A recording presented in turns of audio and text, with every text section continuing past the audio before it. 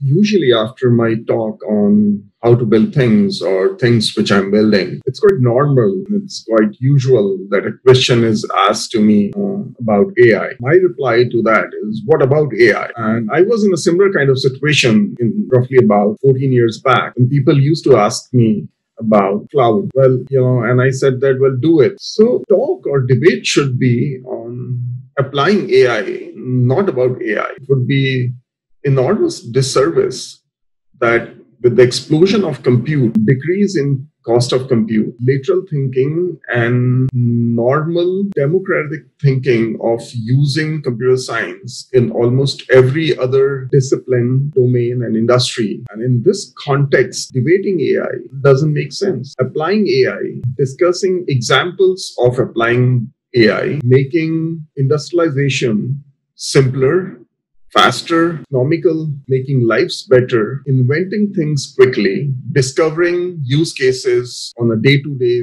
basis, on a week-to-week basis, realizing those use cases in a month's time. We should talk about that. And that would be an interesting conversation, and that would be an interesting debate. So as an example, I'm just going to take examples which, as a philosophy, which I have seen and I have built since I code and I fly aircraft. So why don't we start from there?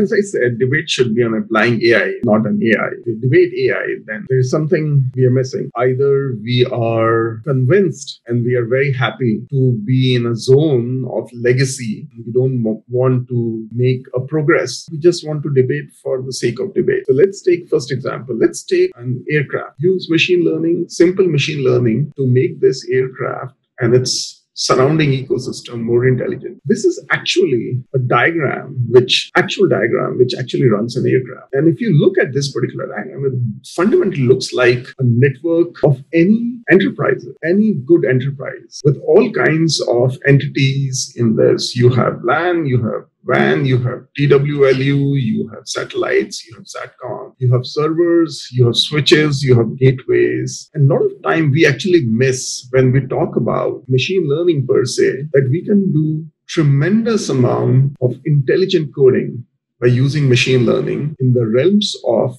infrastructure. And if that infrastructure has to be as perfect as that of a network within an aircraft, look how amazing that code will do a service to this whole ecosystem of aviation. If I expand this network into various touch points, then it becomes far more amazing and the value of data suddenly comes into force. So there's no excuse towards the success of machine learning, because success of machine learning or any code in relation to AI requires a lot of data, not only to learn, but also to justify investments in algorithm and in conversion of that algorithm into code. This gives you, and each of these lines which are there, whether it is flight deck, crew services, wireless maintenance, gate connectivity at airports, supply chain of parts, an operating center of flight schedule, how to track them, and then the whole health of an aircraft. If you actually look at this itself is, you're talking about an ocean of data, and still very few lines of code has been written in this domain, and much more can be done. So let's stop debating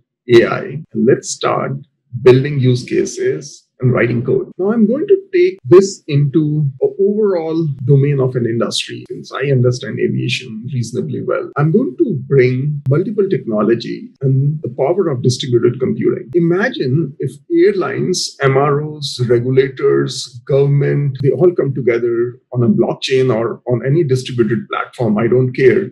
But if they all come together and somewhere using smart contracts or any other node-to-node connectivity in distributed computing, they're able to interact. Just think the amount of value it will bring on the table. Just to give you a glimpse, for an airline to open a station, it takes months, sometimes year of preparation, several documents, and I'm not talking about 10 or 15 or 20, several documents and agreements are written. Most of those agreements are mundane in nature. That means in any case, they are pretty much a standard.